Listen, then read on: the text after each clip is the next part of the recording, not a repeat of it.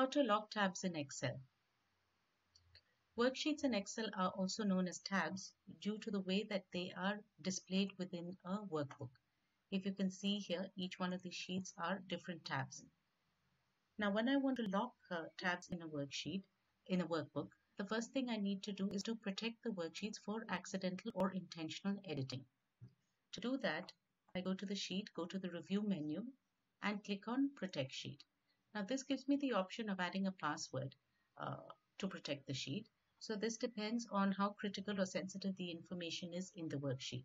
If you want only a restricted audience to be able to edit the sheet, then you can choose to enter a password and share that password only with people who are allowed to edit it.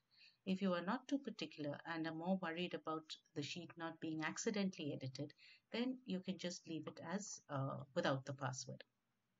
So this now having done this, a protect sheet protects it only from accidental or intentional changes to the data. Now if I try to change the data, I get an error message. And if I go to the home menu, I see most of the formatting options are disabled. But if I right click here and see, I will be able to delete the sheet. So now what happens when you want to lock the tabs so that they cannot be deleted? To do this, there's an additional step where under review, you go to protect workbook. Here also we have the option of a password. I'm just going to ignore that for now and say OK.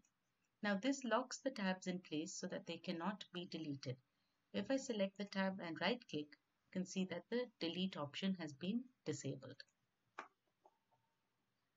This is how to lock tabs in Excel. Please read the appended article for more information.